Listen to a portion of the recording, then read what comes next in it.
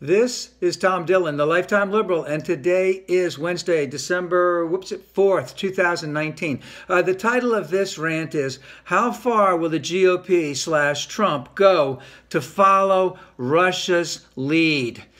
So in this impeachment thing, the Republicans' go-to point is basically to embrace the debunked theory by all of our intelligence agencies that Ukraine interfered with the 2016 election and the whole Biden thing. Totally debunked, but that's what they're doing. That's what they're following.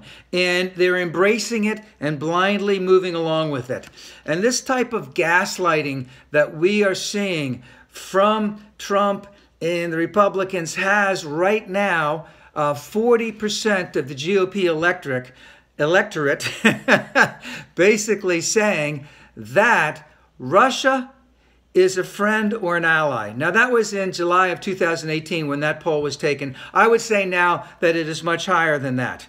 But what this is basically saying is that, hey, it's okay to be friends with Russia. And let's never forget that Russia is a failed petro-state. They kill journalists.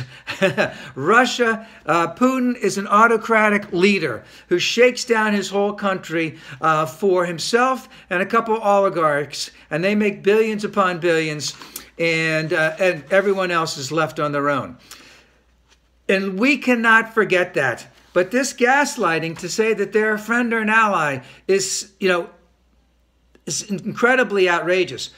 But my big concern is, or a big concern that I see, is if this guy he's going to be impeached, but he won't get thrown out of office. How will he act after that? And how much will he follow Russia's lead? And how much will the GOP blindly follow that?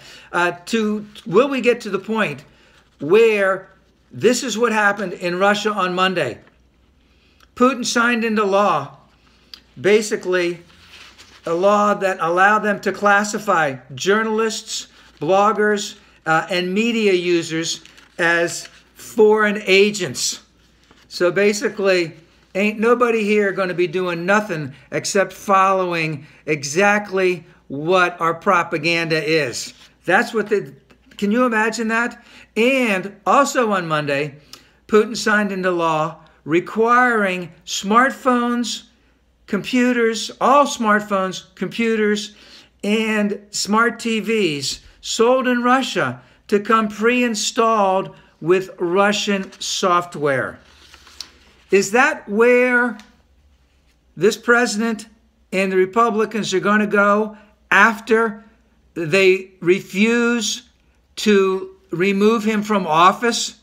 Because right now, they've got their blinders on.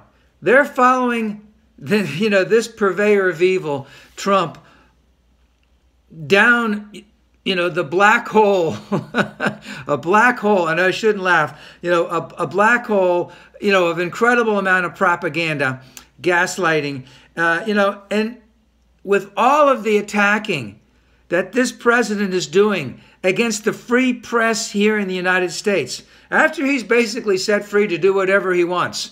And we saw incredible crap of what he's really thinking about. A lot of pathologies came out in his press conferences yesterday.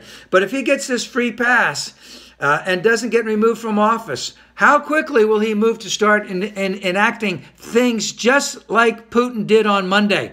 We are in for rough times ahead. And again, we've got to get rid of this guy, and we've got to get rid of him as fast as possible.